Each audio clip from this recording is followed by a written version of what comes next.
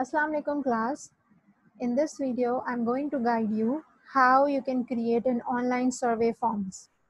There are multiple methods through which you can create online forms, but here I'm going to use Google Forms because it is very easy and simple to create. So if you people are ready, let's start the process. First of all, you have to go to your Google Drive.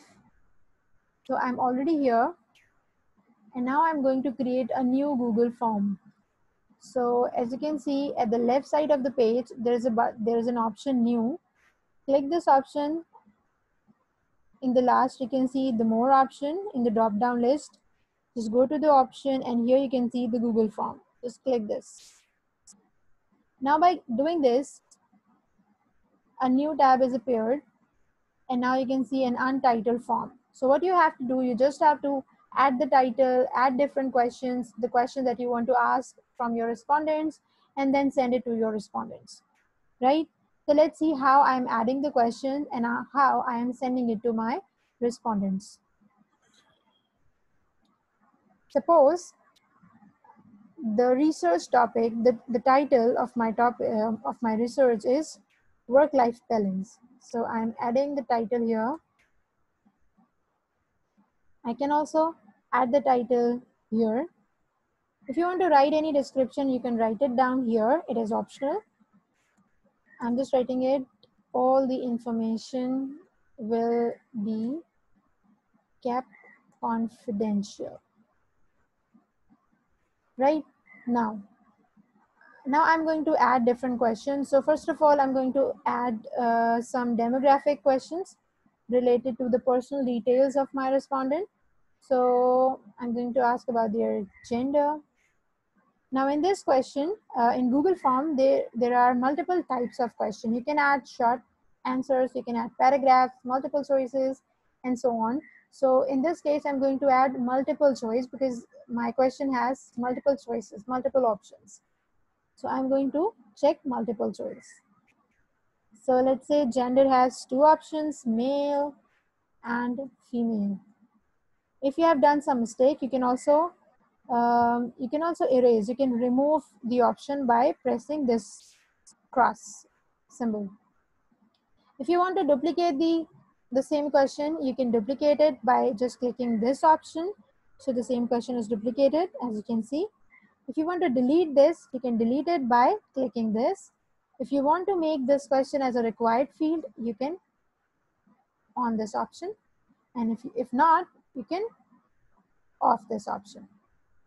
Now I'm going to add another question. So you can add another question by clicking this add questions. So here you can add different questions, like I'm going to ask about your experience, and I'm going to add different options, 2 years, 3 years, 4 years, and so on. Let's say I have only 3 options. Now if you want to add another question, you can just follow the same procedure. But if you want to add a section, so you can see here at the bottom there is an option add section. So just click this. By clicking this option, you can add a new section. So let's say I'm done with the demographic variable. I just don't want to ask more respondent personal questions. Now I'm going to ask variable related question. So for example, my first variable is supervisor support.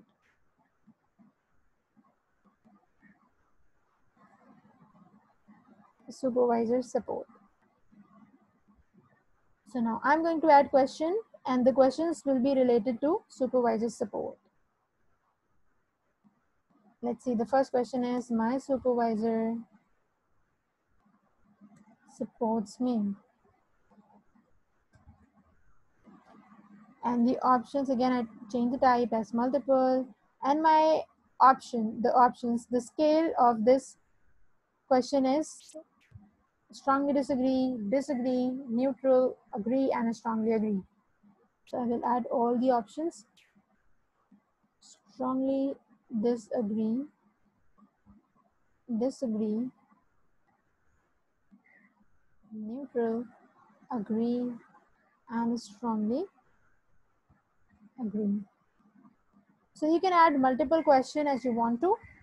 I have already just following the same procedure. So I have already created one Google form for you.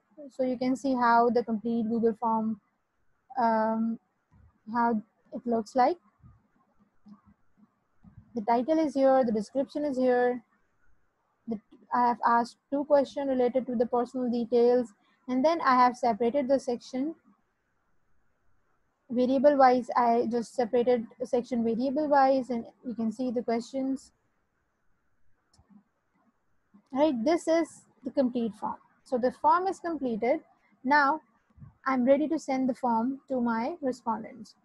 So how you can send the form to your respondent, as you can see at the right side of the page, there's a button send. Just click this button. There are 2 options.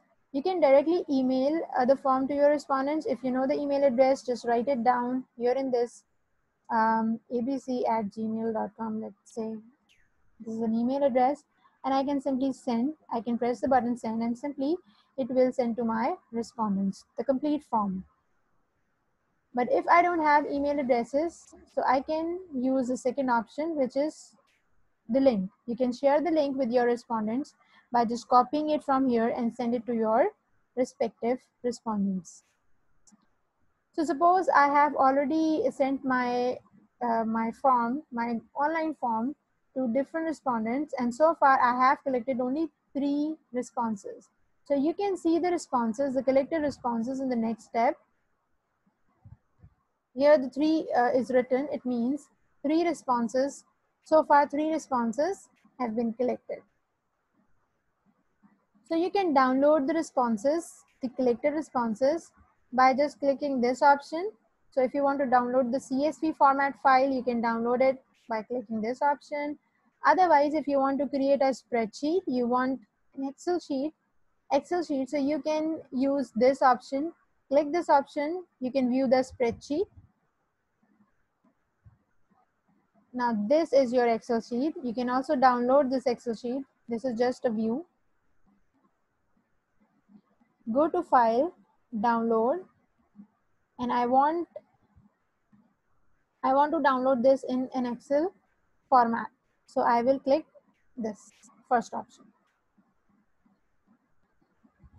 So now you have your Excel sheet with you. You have your data with you.